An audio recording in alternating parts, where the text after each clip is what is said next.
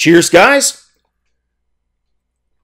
Epix 911, welcome to the Wednesday, April 19th, 2017 edition of VR News. Hump Day, Wednesday. We're getting closer to the weekend. Hopefully you guys are having a kick-ass week so far. Lots of Facebook F8 news today, and that's to be expected. We're not going to start there, though. We're going to start with GPU news, specifically AMD, which increased their Polaris line with a 500 series of cards, the 570 and the 580.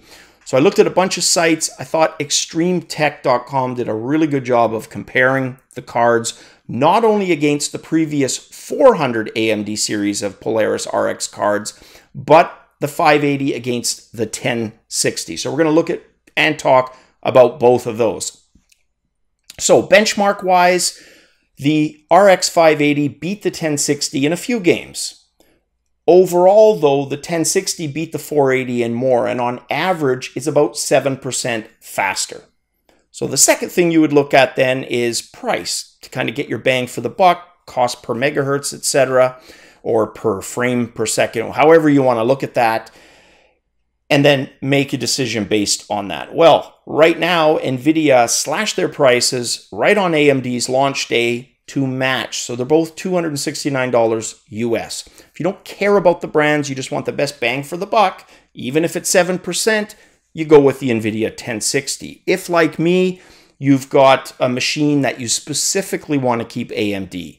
For example, my entry-level gaming rig has an R9 290. For me, it's a no-brainer.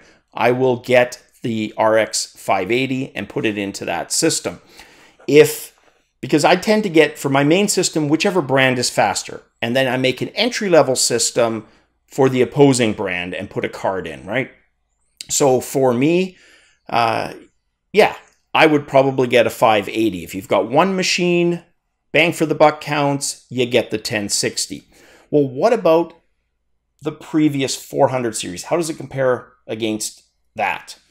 So the 580 is 3% faster than the RX480, and the 570, 7% faster than the RX470. The same spread that the 1060 has over the 580. So again, you can see not a huge incentive to upgrade if you've got one of those cards already. If you got a 470 and a 480, I wouldn't upgrade at this point.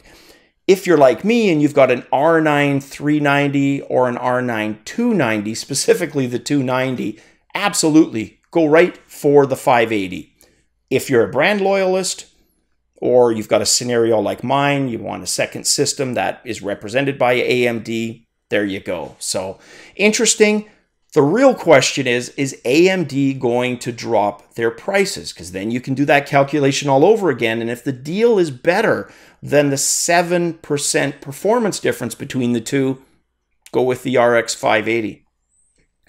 All right, next news piece. HTC releases tutorials for the Vive Tracker, and it's also got information for doing mixed reality with that tracker, which I found interesting because I had once upon a time ordered a Vive wand. There was a mix-up, ended up canceling the order because of the trackers being on the horizon, having a feeling that they may also be able to do mixed reality. That turns out to be the case, which is awesome and a cheaper way to go. So I'm definitely going to go that route once I'm in a position to do that. So for the documentation and things, HTC teamed up with a company called 2-Bit Circus to release documentation for a game called Pinata Party, and that showcases specifically how the tracker can be used for location-based VR, because at the end of the, whacking stick, they put the tracker. And obviously it's going to be some kind of VR pinata is what I imagine. And also, they added the option to film in mixed reality using the tracker connected to a camera. So very, very cool. For my situation, for the Quick Look series, that is a cool way to go about it and probably what I'm going to end up doing.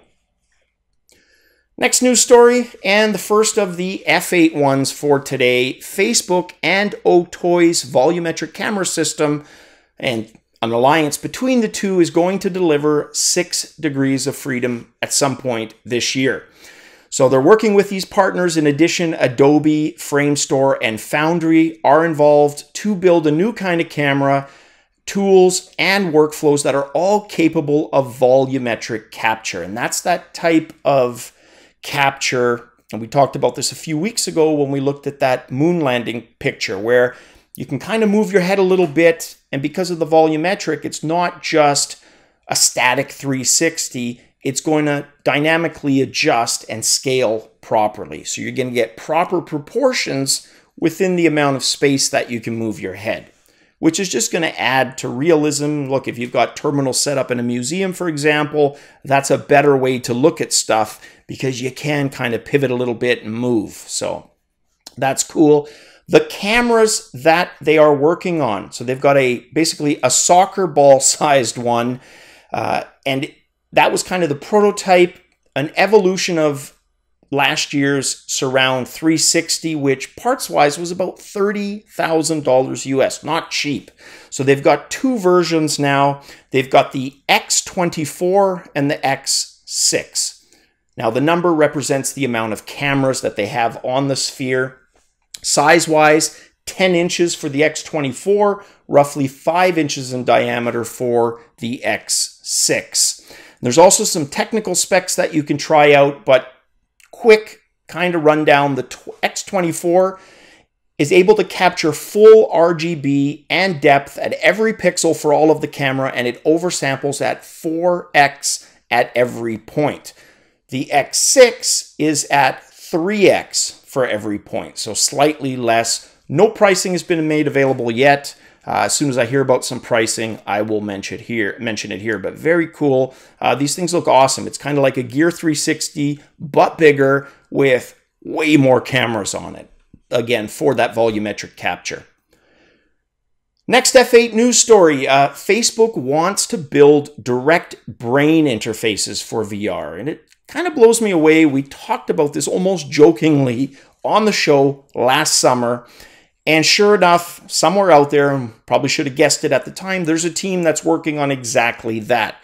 Controlling, not with a controller in your hand, but VR via your brain. And it all got a little technical for Facebook CTO Mike Schroepfer in his introduction. So he introduced Regina Dugan, who is part of Facebook's mysterious research and development team that operates in what is known as Building 8. So according to her, they have a team that's about just a little more than 60 individuals, engineers, scientists, physicists, and leaders in neural prosthetics. So these guys are definitely pretty talented. Their combined goal is to create a system capable of typing 100 words per minute straight from your brain. Think about that, the ultimate dicta machine, but how cool that would be to actually use in a game or experience. So the first step for them is to create the technology that, according to Dugan, acknowledges that humans are both mind and body, and they feel that that's theoretically going to lead to new, more semantic forms of direct device interaction. Put into layman's terms, able to move more things with your brain. Very cool. And she also theorizes that speech is a form of compression. And, their goal is ultimately to create systems that bypass any need for simplification and allow you, via your brain, to just express yourself naturally, like you would if you weren't talking and you were thinking yourself through a conversation. She's admitted they're still a few years away. She proposes using a series of highly advanced optical imaging sensors. They would need to be capable of seeing through hair, skin, and our skulls, capturing hundreds of readings every second. She admits it doesn't currently exist. They're developing for something that they hope the technology will be in place for some point in the near future. But as of yet, not there yet.